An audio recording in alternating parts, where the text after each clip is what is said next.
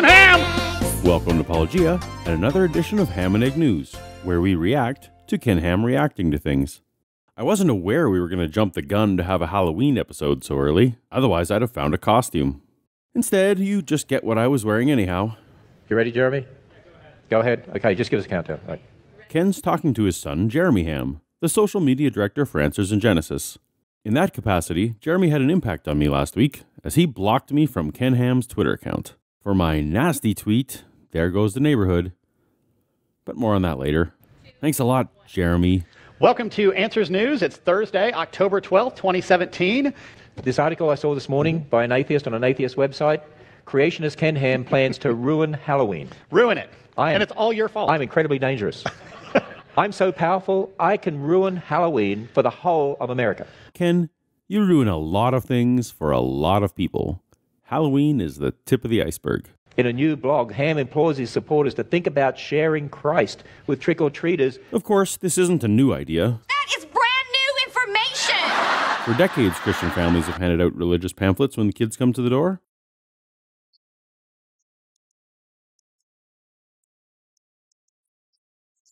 For most kids, that's just part of sorting out the good stuff from the bad stuff. Like a fistful of candy corn or an apple or something. It's more of a downer than ruining things. And then the headline is, he's going to ruin Halloween.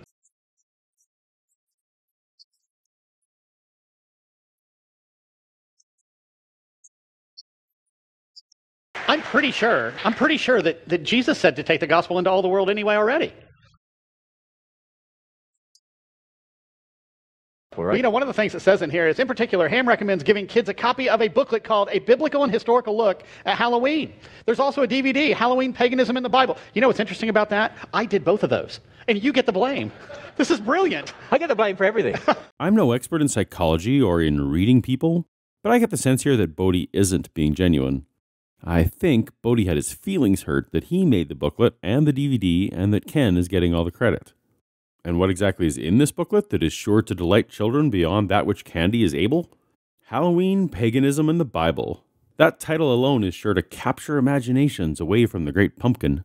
If it lines up with Bodie's article on the Answers in Genesis website, it will begin with some of the more established facts about Halloween, like originating with a Celtic ghost deterrent festival called Samhain, then fast-forwarding to the 8th century when Pope Gregory established November 1st as All Saints' Day, incorporating some of the Samhain traditions.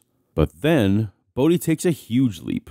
It is significant to note how many cultures around the world have celebrated a Day of the Dead, often with sacrifices, occurring at the end of the summer or fall. There seem to be too many parallels to call these celebrations a coincidence. And just how many parallels between holidays is too many to make a coincidence? Are Christmas and Hanukkah and Kwanzaa all the same holiday because of parallels? Having now linked any world festival remotely related to death together, he asserts that this must mean that the holidays share a single origin when all of humanity lived in one place and then dispersed. You guessed it, his personal pet project, the Tower of Babel. With a ministry called Answers in Genesis, they just have to drag everything back to Genesis, including, apparently, Halloween. What sort of Halloween costumes do you think they'll... Hey, you know what? We should come up with a Ken Ham costume. That's pretty disturbing. But not quite as disturbing as the inevitable sexy Ken Ham costume. That's what we that should would do. scare atheists everywhere. Kids knock on the door, trick or treat, it's Ken Ham! I'm going to be using this clip for years and years. I just wanted to let you know, I'm going to do all I can to ruin Halloween now.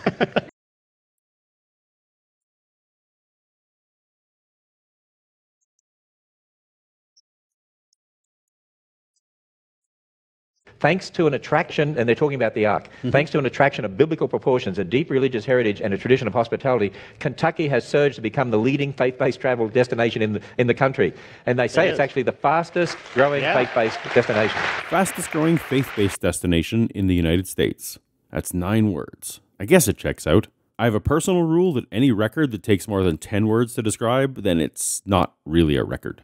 Like, most number of watermelons sliced open on someone's stomach in 1 minute, which is apparently 48. But this made me curious. What are the other attractions that the Ark managed to beat out for this prestigious honor?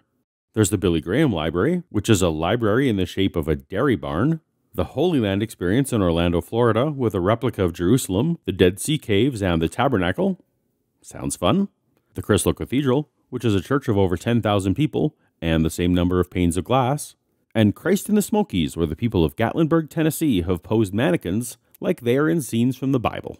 Keep pushing that envelope, Ken. Watch your back. Hey, we've had a great studio audience there from all across America. Anyone from a different country here? I know. Yeah, what country are you from? Canada. Canada. Is that a different country? It is, to the north, yeah. Speaking of Canada, the country where I live, a number of you wrote me to ask about the announcement of the formation of Answers in Genesis Canada in 2018. I've talked before about the formation of Answers in Genesis Australia, which is basically a glorified warehouse across the border to save on shipping costs. The Canadian version seems like it's going to be the same thing. I don't expect a Canadian ARC anytime soon. But I was disheartened to see that it will be led by Calvin Smith, one of the dynamic duo of buffoons that host the Creation Today-like TV show called Creation Magazine Live. I've thought about tackling the show here at Paulogia, as its wall-to-wall ridiculous creation claims at soaring new levels. But if you're wondering about the treat that Canada is in for, here's a clip of Calvin's typical eloquence and intellectual insight. So there's, I guess, a statement that would really sum this up, right? That's right. It's what we see in God's Word. It agrees with what we see in God's world. There is no, discrepancy here. Just interpret the information according to God's Word. It makes sense. And here's why Calvin was really chosen. Because really, it's the resources that actually do the equipping. It is. So pick yourselves up a subscription to Creation Magazine. Get an answers book, the top 60 questions. I think answers book should just be on every Christian's shelf at home. It's kind of on the must-read list, the must-read shelf. You should just have it. If this Canada endeavor is just the store, then this book peddler seems up to the task. Science magazine says, I don't care what they say about me. Paleontologist stares down critics in her hunt for dinosaur proteins. This was a really interesting kind of behind-the-scenes article about Mary Schweitzer. If you've been following Paulogia for a while, you'll know that whenever Dr. Schweitzer is brought up, I go back to a hangout I was in with her back in January on Steve McRae's channel. Morning, Dr. Schweitzer. Morning. What the creationists have to say doesn't seem to vary much, so it seems I'll need to do it again. Basically most well known for her discovery of soft tissue in supposedly millions-of-year-old dinosaurs. You've got that supposedly in the wrong place, Georgia. It's supposedly soft, not supposedly old.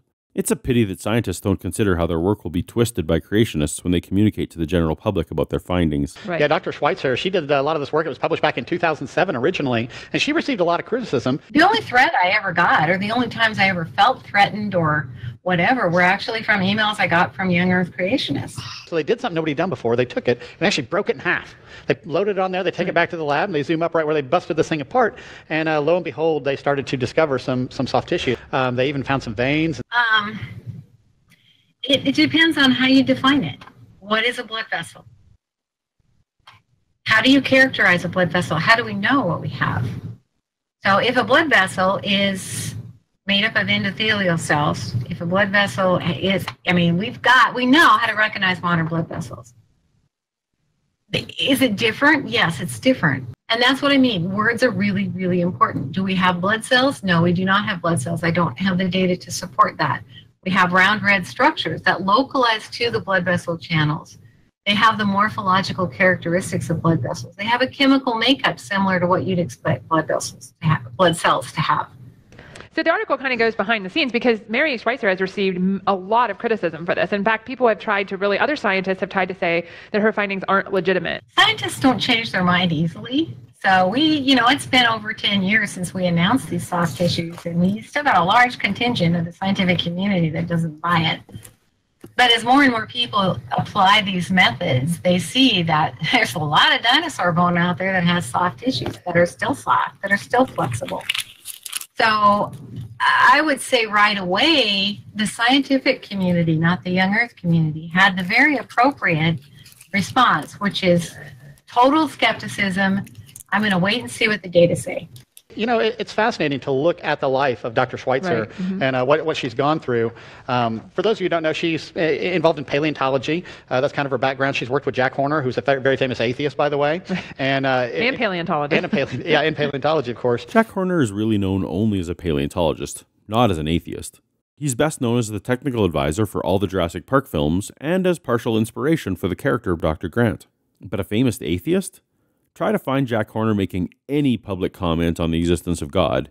You will not find it. Apparently, Mary Schweitzer has a little bit of a Christian background in there. Right. And when she took the class, I don't know if she was going to monitor the class or what she was going to do, but she told Dr. Horner that she was a young Earth creationist. Right. And he's like, well, I'm an atheist. And, it wasn't long, and she'd actually given up her views on Christianity. I don't know what you mean by give up her views, but Dr. Schweitzer was never a young Earth creationist.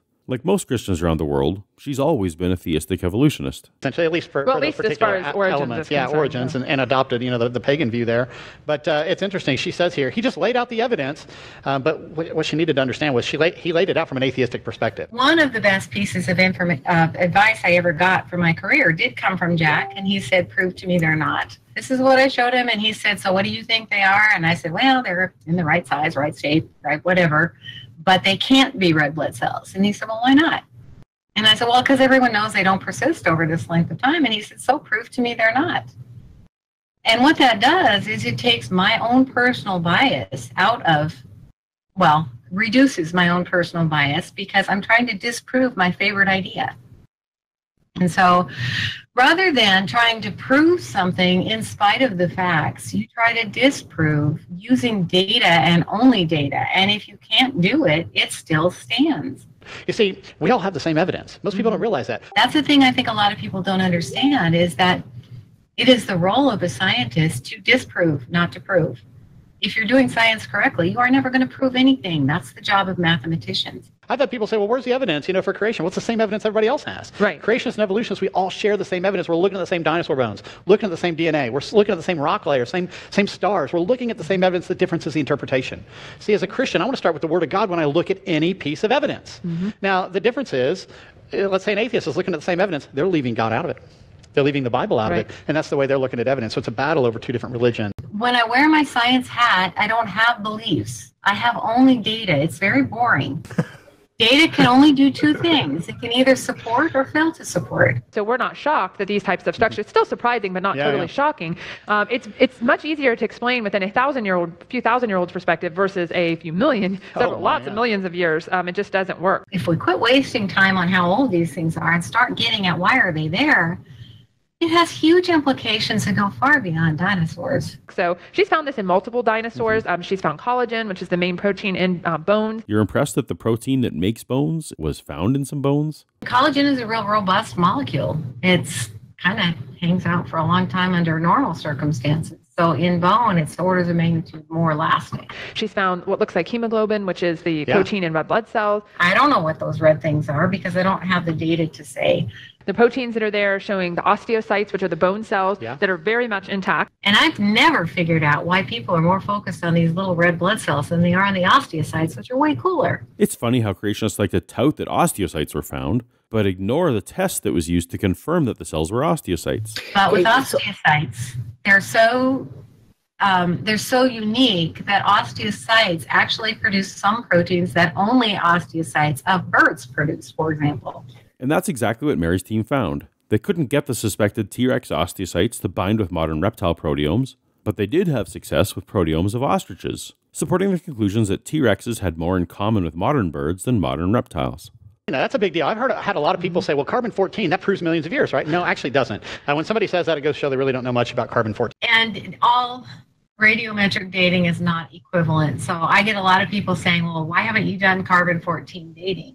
There's a reason for that. And so, I guess you have to be certain that the isotopes you're looking at are appropriate for the questions you are asking. Carbon-14 can only give dates of thousands of years. In fact, theoretically, after about 50 to 100,000 years, there should be no carbon-14 left. So now think about this. We find dinosaur bones that have carbon-14 in it. So how is it that they could be 60 to 70 million years old while at the same time have carbon-14 in it? Google Scholar finds exactly 0 peer-reviewed papers demonstrating a single instance of confirmed carbon-14 found in a dinosaur bone.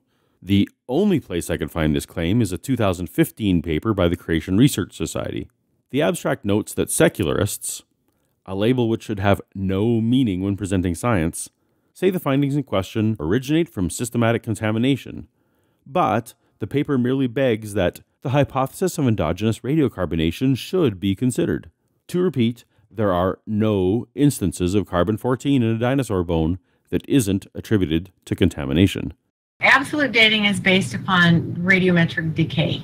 It's physics, it's inviolable, it is one of those laws that's really hard to get around. But again, people are very much up against her, even within her own scientific community. And see, for me, when people say, don't you get upset when your scientific community says this kind of stuff about you? I'm like, no, that is their job.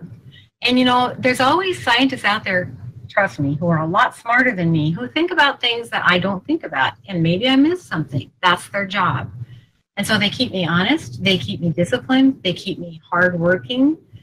But in the end, if my data is good enough, if my data are rigorous enough, if my data are repeatable enough, they can have their minds changed. And that is science. It isn't faith. That's science.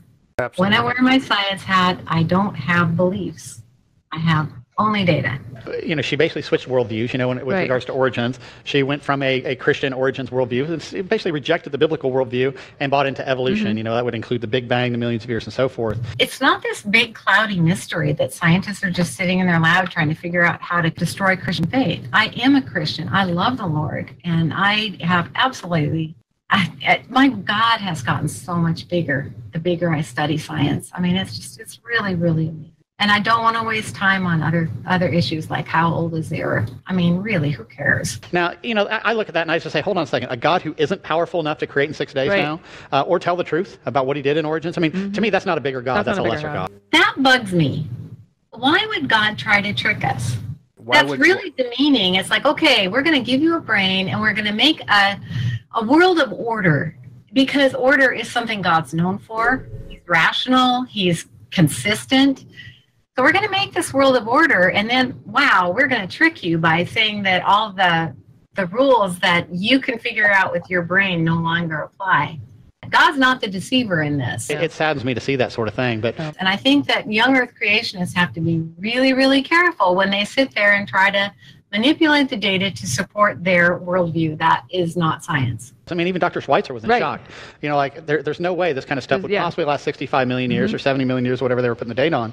But you know what their response finally was, well, I guess this stuff really does last 65 million years or so. You know, I get really frustrated sometimes because there's so many things that are so much more important than this. And it's like they're stubbing their toe on a toenail. And there's so many things that this energy could be used to a greater good. And I think, again, tripping on this stupid little issue does not in any way honor God. What are they trying to do? It bugs me. It really bugs me. And you know what? When we just step back and think biblically about these things, having them buried in flood sediment, which occurred about 4,350 years ago or so, not a big deal. If these guys would take half the energy that they spend trying to prove that the world is young and use it to change the world around them, feed the hungry, take care of the kids, get the cats off the street, anything, that our world would be so much better. But they waste so much time and energy and effort on disproving that the world is old. It's not a salvation issue. Get over it. Thanks again, Mary. I'll link to that full hangout in the description. And keep sending those emojis across the screen. Okay, we're getting a good number of them, but that really helps the reach of this particular news show to get out there, and we definitely want it to get out there. Viewer emojis for a live stream doesn't help to get it out there like you think it does. No number of thumbs will put a Facebook video into the feed of someone who doesn't already subscribe to the account posting the video. Just like your entire ministry, all your efforts are geared to preaching to those who already agree with you. If you definitely wanted to get the word out there, you wouldn't social media block everyone who disagrees. Like you did to me, Jeremy, you little punk. Okay, do that. All right. 1, 2, 3. Oh, I heard some people out there. Thank you for being with us today. Thank you guys. God bless you. Signing off. All right, that's all for this episode. But I'm thrilled to finally make the long overdue introduction of Shannon Q as my partner in the Paulogia channel. For months now, she's been instrumental in research, righteous outrage, media gathering, and some of your favorite jokes that I've just been passing off as my own. Follow her on Twitter at Shan_Q0 to show her appreciation and watch her dice whatever pseudoscience proponents haven't blocked her yet. If you haven't already, please subscribe to the channel to be notified when new ham and egg and science claim videos are posted. If you're already subscribed, maybe share this video with someone else who would enjoy it, or better yet, not enjoy it, but find the content challenging. Once again, a huge thank you to all my Patreon supporters who've been instrumental in increasing the quality and quantity of the videos on this channel. If you're willing to join them on Team Paulogia, please check out the link in the description. Thanks everyone for watching. Until next time, later.